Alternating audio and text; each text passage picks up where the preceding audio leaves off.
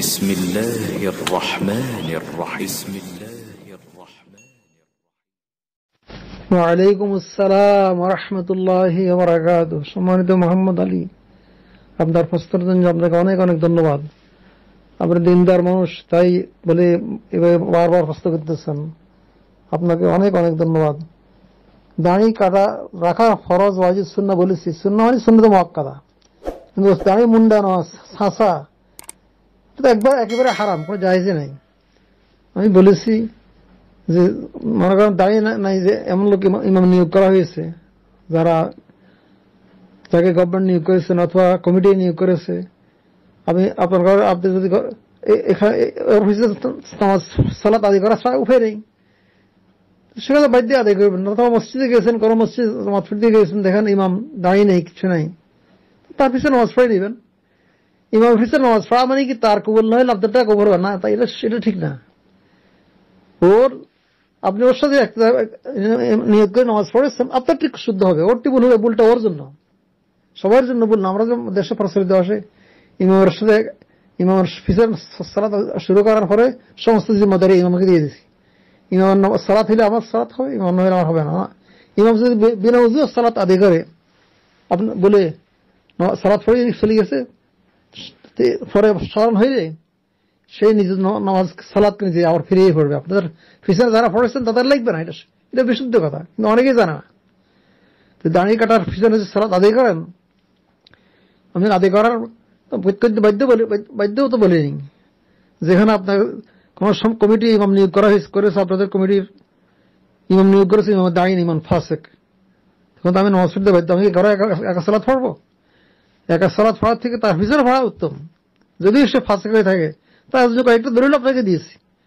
আব্দুল্লাহ ইবনে ওমর, আনাস বিন মালিক রাদিয়াল্লাহু তাআলা আনহুম, ওনারা ফাসিকের পিছনে হাজ্জাজ ইবনে ইউসুফ জালিমুল উম্মাহ বলে উনি অনেক সাহাবাকে শহীদ করেছেন। শহীদ করেছেন আব্দুল্লাহ ইবনে জুবাইর, যিনি জুবাইর রাদিয়াল্লাহু আনহু আশারায় 10 জন সাহাবী যাদেরকে আল্লাহ রাসূল শুভ সংবাদ দিয়েছিল, 10 জনের একজনের ছেলে আব্দুল্লাহ ইবনে জুবাইর, তাকে শহীদ করে কাবার লটকে রেখেছিল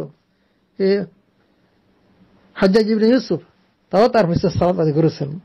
তার ওলীদ ইবনে উকবা ইবনে আবি মুআইদ তার পিছনে সালাত আদায় করেছেন,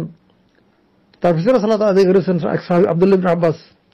কাজে জালিম যে ইমাম ফাসিক হয়ে থাকে, ফাজির হয়ে দাঁড়িয়ে মুন্ডায়, তার পিছনে সালাত আদায় করলে সেই জন নিয়োগ করে দিয়েছে তার গভর্নমেন্ট, তার অথবা কর্তৃপক্ষ তাকে নিয়োগ করে দিয়ে দিয়েছেন, এই কর্তৃপক্ষ গুনাহগার হবে। আমি বাধ্য, আমার ঘরের পাশে মসজিদ, আমি মসজিদ ছাড়াই করে এখন সালাত আদায় করলে তো হবে না। আমি ইমাম ফাসিক হলে তার পিছনে আমাকে ভর্তি হবো।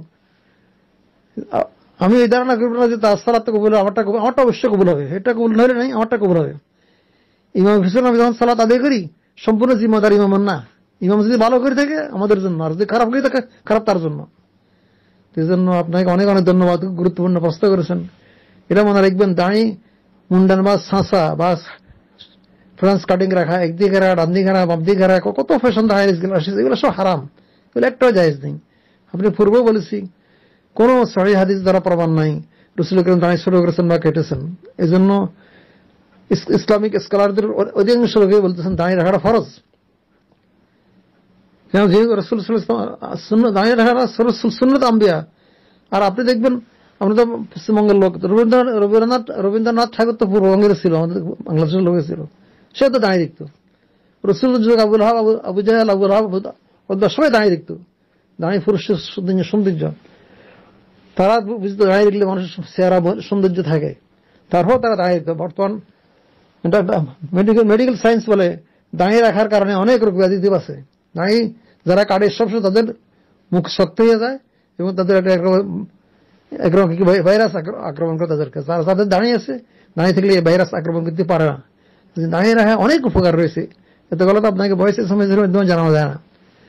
তো আপনাকে আরেকবার অনেক অনেক ধন্যবাদ জানাইতেছি। আপনার দিনে অনেক আগ্রহ, মাশাআল্লাহ। এই আগ্রহ আল্লাহ আপনার দিনের আগ্রহটাকে আল্লাহ চিরস্থায়ী রাখুক, এবং কে আপনাদের হিংসা বিদ্বেষ, আশা করি কেউ আপনাদের হিংসা বিদ্বেষ করিবেন না। আপনার পাশে যে ইমাম ফাসিক দাঁড়িয়ে ছাঁচে, তারপর যদি কমিটি তাকে নিয়োগ করে দিয়েছেন, অথবা আপনার তার পিছনে নামাজ সালাত যদি আদায় না করে, আমি একা ঘরে ভর্তি হয় না, ঘরে হওয়া থেকে ফাসিকের পিছনে হওয়া উত্তম। এটাই ওলামায়ে কেরাম বলতেছেন, এটা আমার মত না। বিজ্ঞ ওলামায়ে কেরাম, ইসলামিক স্কলার যারা ওনাদের শরীর হিমত। হাযা মা ইনদি ওয়াল্লাহু আ'লামু বিস-সাওয়াব ওয়া ইলাইহিল মারজি'উ।